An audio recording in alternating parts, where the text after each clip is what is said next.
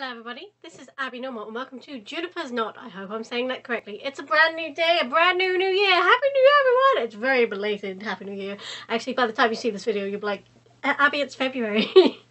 It's been a very stressful and eventful time. As you can probably hear, the mic sounds a little bit different. I couldn't get my earphones to work in my computer. I don't know why. Plugged them in, turned off the sound of my sound blaster axe, and it was just like, nope. You turn it off the sound. Nope, can't hear anything. You're not allowed. We disallow it. So I was just like, you know what? Alright.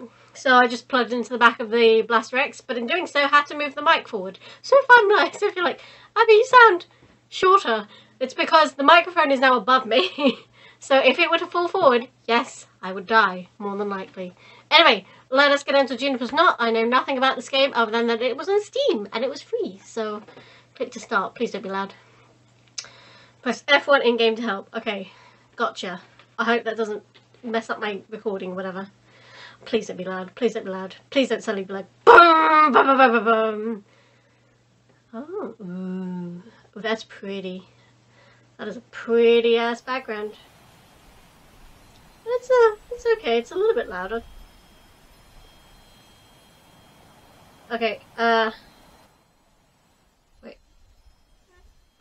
Ooh, it's rumbly. Ooh, I like it. Ooh, okay. Window full screen. Yep. Okay. F1 to help. Text read. Okay, let's go. Let's start the game. I've not started anything, as you can see, so I don't know what this game's about, and I can't remember who it's by, but for some reason I'm getting like Cupid vibes. You guys remember when I played Cupid, right? I remember some people were like, this is a good story. Much of these stone walls and floors have withered into dirt and dust, revealing the foundation. Much of the ceiling too has crumbled to the ground, layering in flecks and bits. Below me is such tired soil. Tired soil. Pah. There isn't much to do here but burn dead leaves and wait. What are we waiting for? What are you waiting for? Let me love you. Sorry. Watch the smoke rise. Curl up fresh and tickle the inside of your nose. Dull as bones it is. But what can I do? I'm stuck. Some might say cursed. I'd rather say bound. I don't like to think very much about it. It me. Fire. It me! Calcifer! May all your bacon burn. I kneel to the small fire I've started, taking up a few embers and loom into my palm. It's this glow that stirs me and reminds me that my heart is still beating. I bring the scorched earth close to my face, shut my eyes and breathe it in. I taste it and spit. It's barren. I'm probably going to wait here forever. What? Is that me? There's an unnatural rustling not far off west. West, eh? Oh, it's me! It's me, Horned Demon Girl. What is it? Who? Another here? My eyes sharpen and my ears perk up. My long ass elf ears. Ooh. I feel my heart thumping into my throat. Should I be forward? Give a call? Would that work? If this was a horror movie, yeah, no. Wouldn't be a good idea. Cry out, plead. Help! Help! Damsel! A fool sort of lie. But would that work? No. Go still. Listen. Just listen. Oh, I don't like it. Whatever it is, it's right busy about here. Noise is tumbling rough from old doorways, chests wide open, shops and homes are explored. A scavenger then? Someone found this place? Tut. Oh, sorry. Hearing these sounds is just odd. It's finally happened, you've finally gone crazy. Just accept it. It shouldn't be odd, but it is. Strange. I should remember these sounds.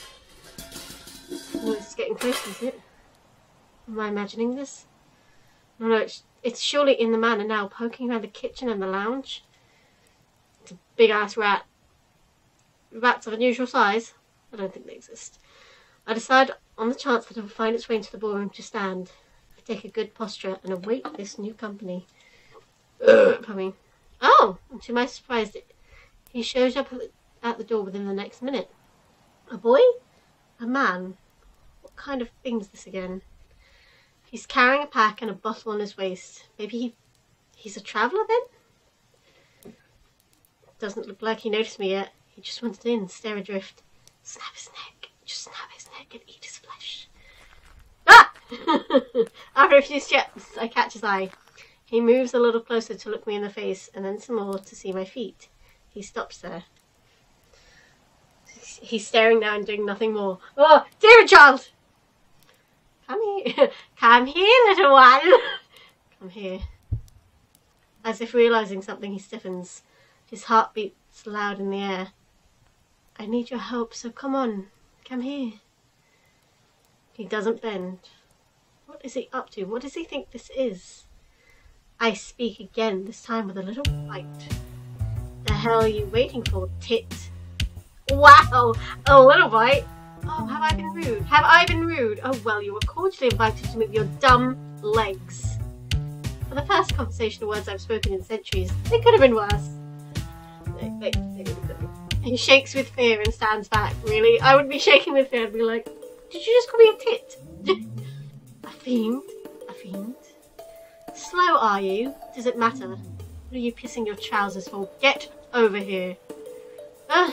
No way, you'll eat my soul. Oh, what? A smile cracks along my face. Ah! Ah! Ah! Your soul. You don't have a soul. Imagine if you said that. She's like, you don't have a soul. And the kid's like, what? Oh my, oh my, oh my, oh my. When was it last time I laughed like this? I grin so brightly, watching Chaplin while he shrinks back a little and a little more. Now, person? Person? Yeah, person, you're just perfect. A jester. Won't you lend me an ear? After I eat your soul? Ah! At my laughter he glares. Steeling himself, he answers me. You're not catching me, demon, got that? I've read the stories. I'm tired, but I ain't stupid. Am I that famous? Oh! Mercy, I left a mark. You know what I mean. Hell, I really don't. Oh. Fiends! Devils! Demons! Oh yeah, I know how it is. How is it? You're a foul and you try to trick people. Oh, you're all foul, sorry, I'm saying. Trick you? Ah! Ah! Oh, I really just can't believe it. What happened in the years I've been gone? Stop. And what if I'm not trying to trick you, person? If I just want to hear you? Just want to hear me? What the hell? What's your language? Like what it... like... Damn it! Like, what's it you've read, lad? Do tell. I'd love to hear a story. I'm a little bit bored. I'm gonna go. You turn pale on a bloodthirsty wicked fiend. Look, I know something dirty when I see it. You ain't fooling no one. He's so precious. Alright, I'll tell you what. I'll tell you I like us all us fiends, devils, demons. I'm clearly trying to win your extravagant soul through my dastardly wit. Honest and true, I'm a rook. But please, at least tell me, what you've read. Why the hell do you want to listen to me so much? Because I'm bored. And your voice, your voice, I swoon. Ah! Sorry, now it's time to, horse feathers. I really do want to listen. Would you be so kind? He's genuinely considerate. Such a delight. I do want to hear him before I devour his soul. In the meantime, I look him over a little more fondly. He's got a fair face, but through the fabric of his shirt I can see that he's muscled. Steady on, he's a tad young. I suppose even the soldier boys seemed a lean in the days I rode at Molly. I wonder what it is he does. He smells like an animal in the most pleasant way that can be said. It's quite good. Also, he has the faintest scent of watercress about him, mingled with black oil. What a peculiar lad. So he smells like animals, watercress, and black oil. I don't know. Maybe he dips chicken in black oil and then refeathers them. He feathers and tars chickens, yes. Ha! Huh? I'd really better not stick around. Ugh. I guess I can tell you some things though. Yeah, I guess I can tell you. As long as you stay put, you hear? What's keeping me from you is more powerful than I care to challenge, person. Yeah, right, whatever. Right, is this a little kid with an attitude? Yeah, right, whatever. Ugh. Ugh. Here's a story, one from a book I read a lot when I was little. Oh, pardon. I found it very hard to think of you of any littler. Quiet. There was a cobbler in Whiteacre who had nothing to eat. He was poorer than dirt and he didn't have a girl, and it made him real sore. He didn't have a girl? A dame, a sweetheart. He didn't have a wife. Ah, I thought he was gay. Continue. While he was walking down an alley, he met this man. He had on a dark cloak with a hood that covered his eyes, and the cobbler could make heads or tails of it. He stopped and asked the cloakman if he'd like his shoes worked on. But that's stupid. Why would he do that? Because he needed all the work he could get. But he could have gone around ruining shoes if what he needed was work. The cloakman said he wasn't wearing shoes, but he could use a pair. But obviously the cobbler's a cobbler, so he don't make shoes. He tells him that. The cloakman says quickly, I could really use some new shoes. The cobbler looks at him weird and says he can get them if the guy's sick. And the cloakman says, why would you do that? I'd do something for you then. And the cobbler says, like what? And the cloakman says, perhaps anything. He leans forward darkly as he says this, a smirk of reaction. Now I know what you're thinking. I've heard this one before and now it goes, well you don't. Because the cobbler says, perhaps not. And he walks away. Oh, how exciting. But here's the thing, while he's walking he notices the alley is longer than usual. He doesn't think about it though. He thinks he's just tired from work and keeps walking. But while he's walking he sees another man in a book and a cloak. He stops and asks if the man could use shoes getting worked on. The cloakman says he doesn't have any shoes. The cobbler stops and looks at him and says he'd better get moving. The cloaked man says he could really use some new shoes. And while he's moving, you know? Yeah, I nod. He keeps running into this man in a cloak and he can't find the end of the alley. Actually, every time it takes longer and longer until he sees the man in the cloak. On the 8th time he runs into the man, he stops and asks what's the game. And the cloaked man looks at him with yellow eyes. Says he could really use some new shoes. For what? The cobbler says. I don't know. The cloaked man says, perhaps anything. What do you want? The cobbler knows exactly what he wants, but fiends have yellow eyes and he knows a fiend. Nonsense. I actually sighed hearing that. So what you're telling me is if this story is anything good to adhere to, is that I might have already trapped you. No, I don't think you did. Why not? He shrugs. I don't think you did. I really must say your manner of storytelling is queer. Hey, you can't use that word! Only we can use that word! It's strange.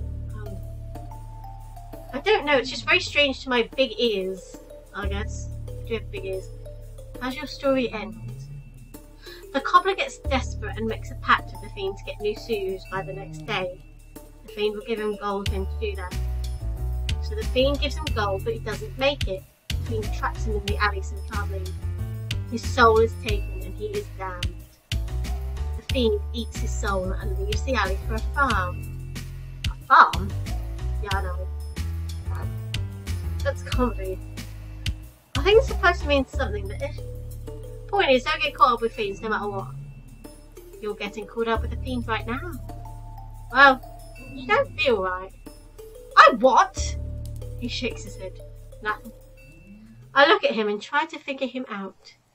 Figure out his opinions and his story. And the time he's told it, he seems to have taken another idea of me. I'm not sure why that is either. I appreciate you telling me that story. Don't mention it. So opaque. You still wary of me? Yeah, a little. I frown. Well, do you want me to tell you another story? Or I like where this is going. The unsolicited offer throws me. Is he really asking? Yes. Yes. But no, if I'm too eager, I can't ask for that.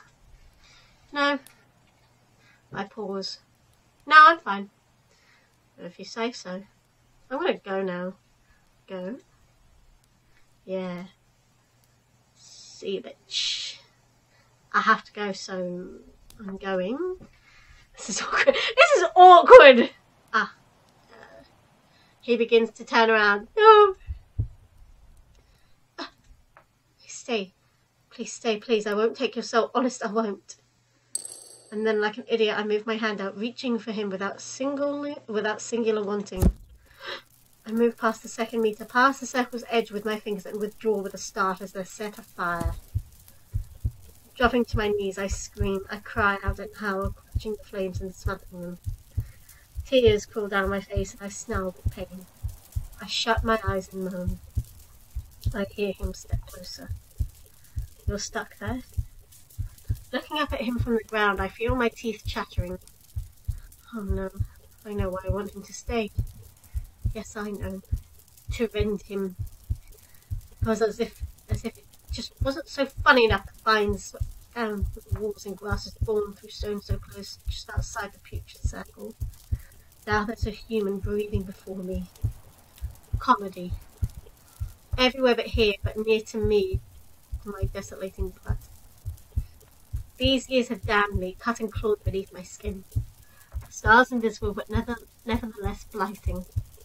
I hate it, I hate it so much.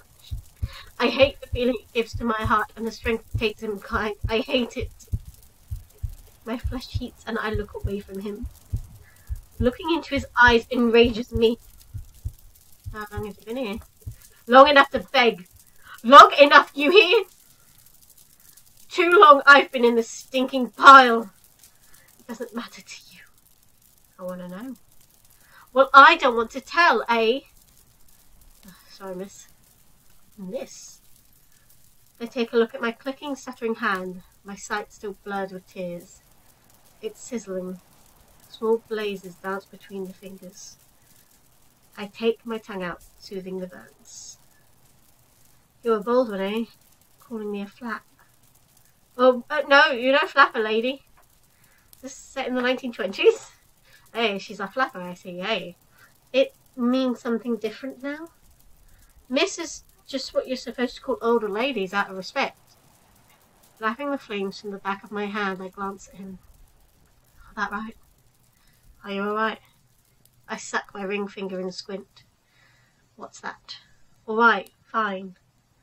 Is that okay? Alright? Alright? I am a fiend, yes, heal fast. Though I can still feel it snap and pop in the joints of... I whistle cool air through my digits and take myself from the ground.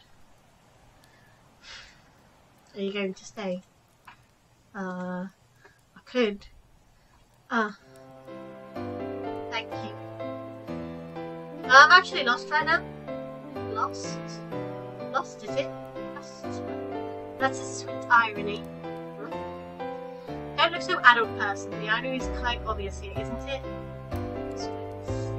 Think, after all, I cannot even be lost. Forever and ever I'll know where I am, and where am I is stuck. I laugh again, but he doesn't find it funny. He doesn't seem to find it much of anything at all. I quit it, wiping away a figurative tear. Huh, I know this place so intimately, I've been right in your face. He jerks and gives his head a shake. If you know where this is, if you know where there's more, I know where's more, look around you, there's more everywhere, hey! So earnest. Don't know what more is. I know moors. Moors? Moors, you follow? I don't know what those are. It's like the Yorkshire moors. My, ain't this a right dizzy jig with dancing? Time's making fools of us both. His look's a bit hazy, as though he's having a hard time keeping his eyes fresh. I turn my head silently. What's more, person? Where I was born. A town. A new town. City. Think it's been here for a while. That right? He doesn't speak, and I glance over just quickly enough to catch him at the end of nothing. Did you know this place was a moor for a time? Miss, I don't know what is that? It is a dead place, a wet place. I too was born in a moor. Huh? Can't your stomach read a mood? Bleeding hell. I was about to tell a tale. Sorry. Oh, it was. I was like, what was that noise? It sounded like a wild animal. Just stomach going. You're hungry, is it? Starving. Us fiends here, we only eat souls. And only for pleasure. Quit joking. Joking? Hey, you got any food? What are you bliffing on about? Do I look like I got food? I don't got any food, idiot. However, here. I thrust out my hands just before the barrier, palms up. Give me the chestnuts in your pack, I can smell them. He hesitates. Why? So I can gobble them up? What do you think? I'll cook them for you. They're not long from the branch or the ground. It smells like you haven't cooked them, and nor have you eaten them. You prefer the taste of them cooked. He nods slowly. I twitch my fingers, waiting. Is there something you want for this? Your company for the morning, till noon. That's it? I nod. Alright, deal! His words spoken like a knell, it resonates deeply, echoing and shakes ash from the walls. Startled, the boy covers his mouth. Ha! You made a deal with the devil, bitch! Ha ha! Yeah ha! Deal, was it? I smile. Here.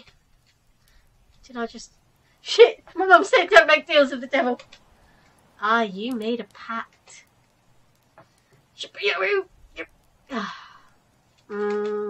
Shaking his head, he sighs. Wordlessly, it looks like he just did like a little curtsy, like, ma'am. Wordlessly, carefully, he takes off his pack and opens it up. Withdrawing a bushel of nuts in 2 hands, he moves forward. I look down at him, still waiting. With steady movements, he brings his hands to mine. He holds my gaze, and I don't move at all. But I do think. I think, wait, couldn't I just, you know, quickly, just. My hands tense, but it ends with a thought. He drops the heap into my palms, and my fingers curl about. Again, I turn up my lips. Seeing this, he hops back. Give me a moment. I take all but one into my left hand, holding the last between my right thumb and forefinger. Oh, so, like a pinch. Opening my mouth, I bring it between my teeth and puncture it with one of my fangs. I bite through the shell, making a rough cut from one end to the other, and take it out. Observing the inner flesh, I spit out the shreds. Satisfied, I go on to carve the second, third, fourth, and so on. Oh, I'm cracking the nuts with my teeth. I was like, what am I doing? When I finished, I hold the chestnuts aloft and make a hearth of my hand. This will take a while, person, but not so long. Might we talk some? Yeah, sure. And have a seat. Where did we leave off before your stomach so rudely interrupted? He sits, chin on his knees and eyes half-lidded. More something. Ah, yes. I'll tell you our stories about Moors in return for yours. Rather than a story, a chat'd be nice, eh? Save you a story for a bit later. What do you want to talk about? Moors. And we're going to talk about Moors in the next episode, because this game, this is a confusing game. It seems one moment I'm doing one thing and the next I'm like, what's happening? Where, like a second ago we were in a completely different part of the conversation and now we're somewhere else. Or like a second ago there was a different type of atmosphere. Now I'm like, am I going to kill him? Am I going to eat him? Am I romantically attached to him? I don't know. Questions. But we'll find out in the next episode of Juniper's Knot. If you liked it, give the video a thumbs up. Don't be afraid to comment and feel free to subscribe. And I'll see you all in the next video. Bye-bye. Bye.